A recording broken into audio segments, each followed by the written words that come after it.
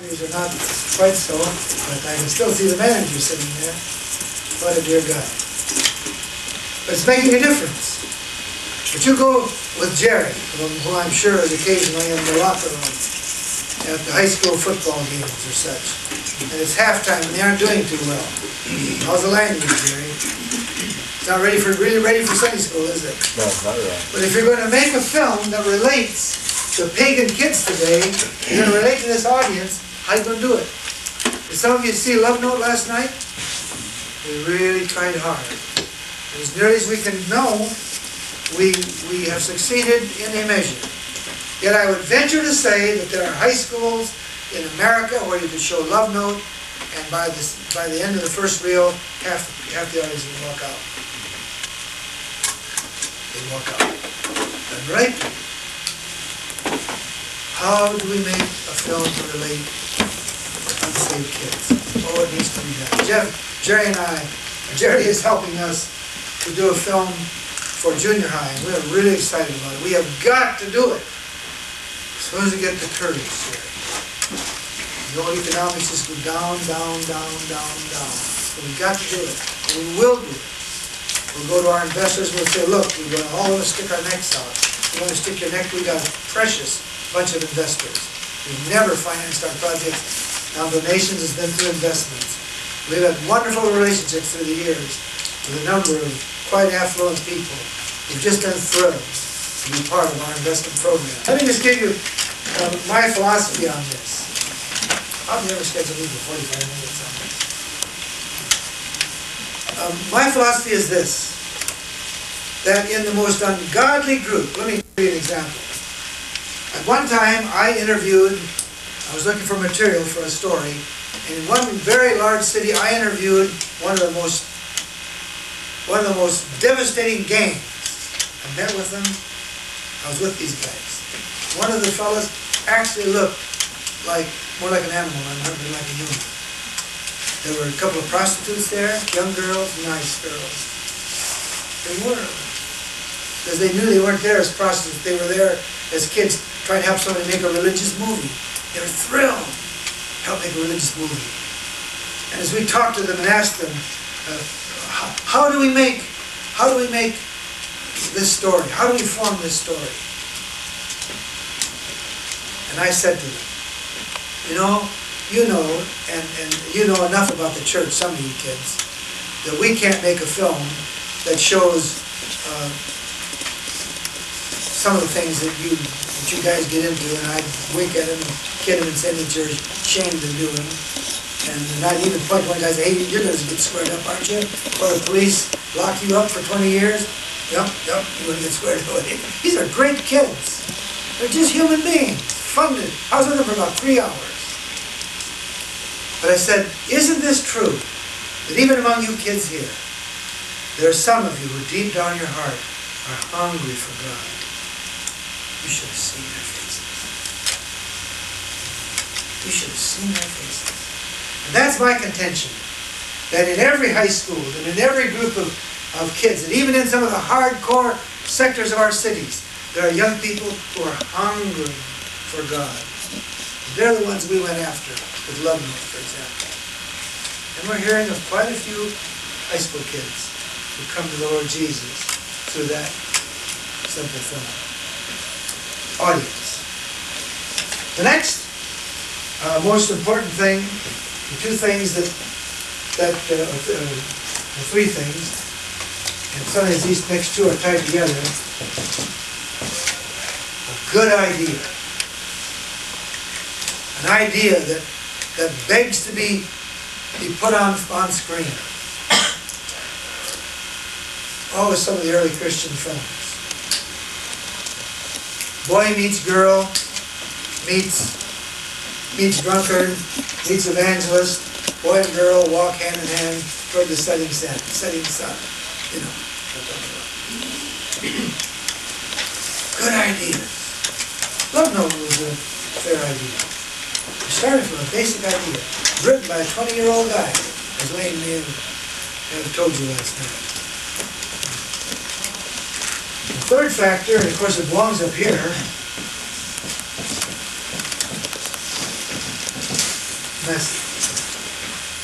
We painfully say sometimes that the average American Christian today wants television with Bible verses attached. He wants TV drama with Bible verses attached. How do you so vitally integrate the Christian message that it's really part of the story? You think that within some, since I wasn't very close to Love, Known, and Dared Ask this, you feel that perhaps, at least for a certain measure, we were able to integrate the message and make it part of the story? How do you think we did it? We didn't make it. We failed. Okay? Two of you think we failed. Okay, that's valid. And others of you perhaps wonder if we failed. But thank God, there's some pretty sharp youth leaders in this country that tell us at least that they think we succeeded. And so we can't let them all and we honor your reaction. We honor it very much. Okay, but anyway, those are the three factors with which we must deal. I'm just going to give you the logistics of how we go about developing a story. There's a pencil and paper element in here that I can't really illustrate, but you begin making gists. You can go directly to the aspect I'm going to show you here in a moment, but quite often I'm jotting down ideas. Would you believe I don't have my little pocket recorder in my pocket? It's because I forgot my regular recorder. I was dictating some letters this morning, and so it's okay. Can you hear that? Is that the one you use? Yeah. Yeah? Okay, hold it up, Don. Don carries this, and he doesn't trust his memory, and he can't read his own writing, so, I don't know. But when he gets an idea, he doesn't fail. He puts it down on that recorder. It's so important. If you're going to become a communicator, you've got to have a storehouse where you keep ideas. You've got to have it. If we don't have ideas gathering, you probably haven't progressed very far in becoming a successful communicator along this line. You must begin to build a treasury of ideas. I wish I had time to tell you how I took an idea and developed a kid's western, not a film. We got a script for it to be in the film, but we probably would never produce it unless things change drastically. But I don't know how many times it was reprinted. At least 15 times it was republished by other publications after its original publication, which made me very, very happy. But I'd gotten some ideas and I jotted them down. Sometimes you would put ideas together. You all have Somerset Maugham. Have you seen Somerset Maugham's A Writer's Notebook? It's at the library. Yeah, it's worth an hour to browse through and see all the little notations that Somerset Maugham made, thoughts that would come to his mind. When you begin this process, then wonderful things are going to happen. You're going to begin to live with your material. I'm writing a script now, writing the shooting script for the research we did down in Trent's Guy. And my wife has learned that she can look right at me and talk to me, and I can seem to be listening. I hear a word she says. And I can't help that, and if I had someone else other than she, if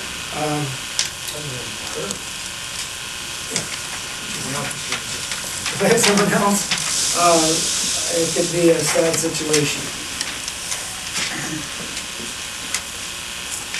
I heard of a literary home, a publishing setup or something, in which a very dear family member had died. And an outstanding writer came to visit that family. And everybody was very quiet, very sober. There was no laughter. They were just in the throes of their sorrow.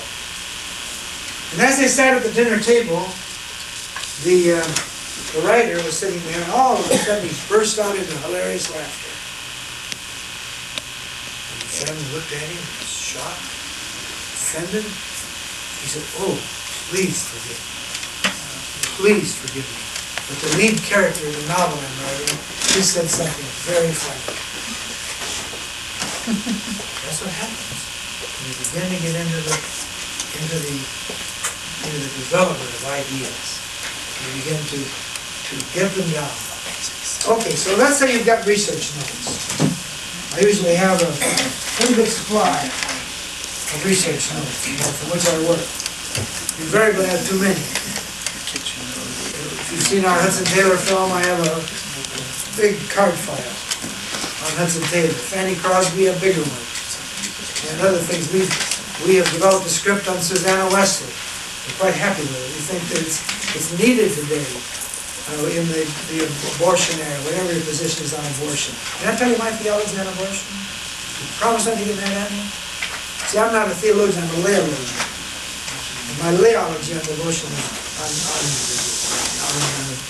abortion is this. God is making the wrath of men to praise men. Do not approve of abortion. Don't misunderstand. But isn't it likely when we get to heaven, there will be a vast meadow full of happy, laughing little souls who might not have gone there, depending on your theology, and I'm not a theologian. I'm a layologian. But I just envision the possibility of a great host of little souls that, I see I'm getting in trouble. I forgot something to do. Let's get back to script. Okay. What I do in developing a script is I take a piece of paper. It's a lot cheaper than film. And actually, I do it like this, but just for sake of illustration, and sometimes I do like this. So it's very elementary. But what I'm showing you made it possible for me to develop a script. I would try to get myself organized, and I just had all manner of trouble till I developed this simple little basic procedure. Okay, here they are. Little slips of paper.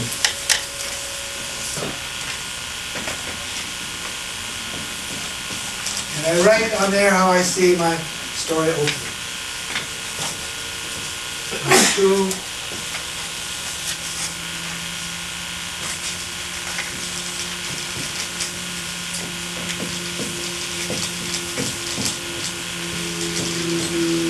Etc. A 30-minute motion picture, for some reason, usually has about 35 and 40 little cards like this. How much money have I spent on film? Not a penny. And if budgets are close, that's kind of good, isn't it? With video, this may change some, since we can erase and things like this. But when we're making, as we do a good bit of overseas, we're going to try to find time to at least show you the living book, a film strip that God has used enormously. It touched so many people across the world. There must be close to 5,000 copies of Living Book in circulation today. All right, I'm working on this, dreaming on it. It's good to put it away for a day or so, if you can. I get hot on something, I can't put it away. But you take it back and you're just going through these, making changes, get little ideas for dialogue, and I get some, all of them, and of course I write them on the side. Sometimes I got so much material, for this one I'll do a second card and I'll call it 3A. But it's clipped for 3 and it's part of that section. But before I go to the next stage, I review this, and all of a sudden I see a fault, and I've had this fault in many of my productions. I've tried to be as gracious as I know how toward a group of people that have just about spent the last 35 years in certain sections of the Christian world telling people why Ken Anderson is such a lousy AV producer. I guess I do. The only difference is we're still here and going to be. If you want to come to if the Lord has not returned, I never say if he delays his coming, because I don't believe he'll come around schedule. If the Lord has not returned, you want to come 6 years from now, we'll be here. Because God's going to take care of this organization. There's going to be wonderful things. You see what's the good word I want here? The first robin of spring is one of them. What's the word? Harbingers. We see that. Thank you. This is a source. Thank you. Okay, so but we're working on this here now, and we've got Ken Anderson's fault of getting a story underway too slowly. You know, just not getting into gear. I'm really trying to correct that. I'm hard. And in the African scripts that we've developed, all I do is go and I'm the Emmanuises, and it's just fantastic. To go to Zimbabwe, for example, and surround yourself with about 20 kids, and they tell the story. They write, they decide on the scenes, and they tell you what the characters say. And you just help them keep it in order. That's great sport. I've done this in the Philippines, I've done it in Brazil, I've done it in Vietnam, before the war ended, I've done it in Transky, and we're doing other places. So you say, you know, it just doesn't open right. It's more work. So we tear that one up. And we say, you know, actually down here number 7, boy, if we gave that a little different twist, that's the way to start this thing.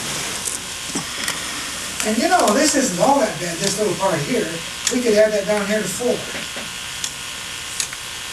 Follow me? And you're developing and dreaming, and you spend perhaps your major amount of time on these card files.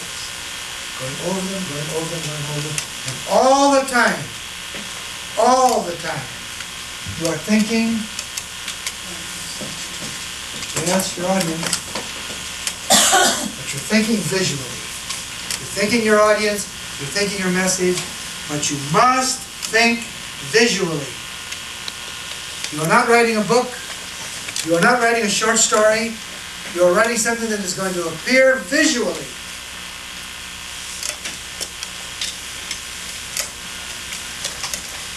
Keep that in mind. Don't ever let it get away from your mind. And when you do your finished script, that finished script is a visual implement. It's visual. So important. Visual presentation. Okay, but finally you have your card files ready. And you're going to begin your script. Beyond, are you going to be talking about... He's not in here. I would rather imagine that. There are some people here that have storyboards. Who has a storyboard? I'll be passing some out. You will be also. Okay. Okay. You want to check with some of these people on storyboards. But before you go to this stage, we like to go to this stage.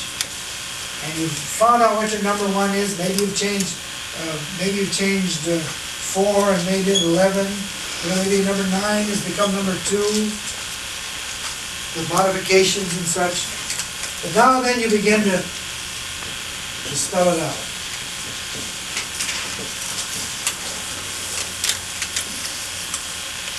How much money do you spend on film? On actors, if you're going to use that. Have you been making an audiovisual? You certainly have. And a much better one, perhaps, than you've been privileged to do thus far. I apologize for this being so simple, but you know, David made a mistake too. He made the 23rd Psalm so simple. It really is worthy of the Bible, isn't it? So simple. It's a very simple procedure, but it literally transformed my experience in script writing. Am I safe to say that if there are people here that would like example scripts, we can provide them for them? What scripts can we provide? How many of you here might like to have an example script? And any particular one or not particular? Since you saw Love Note, would you want the Love Note script? Don't get particular. Don't be I particular. can't promise particular. Whatever she gets for you, huh? But it looks like about 20? I'll set some back here and we can. Yeah, we'll get some scripts for you that you can take. But I'll warn you that the way we set up scripts isn't quite like Hollywood would do. Hollywood doesn't number the scenes, it sets their reason. The reason we do it is because we're a smaller organization and it makes it easier for the work crew if they have scenes numbered. Yes? Oh, I have 4 minutes. Great. Okay. It's all right? When you get to this stage, you can start letting people read. Be careful when you read your material. I have worked in organizations where there was for want of a better expression, a professional malcontent who opposed everything. I'll tell you some rather amusing anecdotes about God helped us. We've gotten letters months after we were on a production. I remember one particularly from a missionary leader who wrote and said, I have been able to sleep. Forgive me if this sounds like we're some kind of saints, because we aren't. But we do try to have a good relationship toward the people with whom we work. One person wrote and said, I haven't been able to sleep, so I write you this letter and ask forgiveness. Because I just kind of felt left out on the production, and you fellas came in, and the mission heads were really running this thing, and I was something less than exemplary in my attitude toward you. Please forgive me. And then we also thank us that we've been patient and so forth. You know, the people that work with you on projects are going to be people that are in harmony with you. Like my dear black brother Bill Pinnell at Fuller Seminary. What a dear guy. Bill's theory is if any 2 people can get through to Jesus, they can get through to each other. And if people are really through to Jesus, they'll get through to each other. And so let's find people that are really at His throne, as we are at His throne. And but I like people that are incisive. I was in London, England, just recently, and I had a very sharp audiovisual man just tear I told him, just tear the Susanna script to shreds. He just kicked it a couple of places. I was kind of pleased. He said, he wouldn't tell me it was a good script. Good night. An Englishman tell an American that? But he isn't a good friend. But he said, hey, it's got real good possibilities, guy. Real good possibilities. So, probably we could get you a Susanna script. They're not finished yet. I mean, there'll be some more work done on it. But anyway, this is what we go over with our advisors. And go over this and give feedback. Then we go from that. How many of you here are going to be developing slide films? Well, the slide film is fast leaving, isn't it? Let me just give you an example of a slide film, since you can get the other example from Margaret. Fair enough? Let's say you're doing a slide film. Here's your page, we've done it for years. So it must be good. Picture, sound. And then, working from here, we begin to describe our pictures, each picture. This is the storyboard process? No, not the storyboard. Don, are you going to be talking storyboard? You will be talking? I will be. Okay, you'll be getting storyboard information.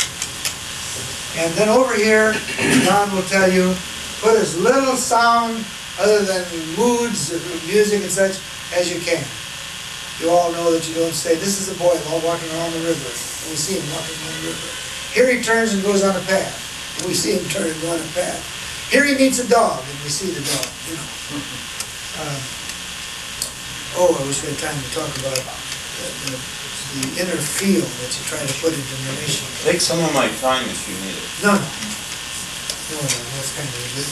You've done these things, just take from here and go on. Same thing.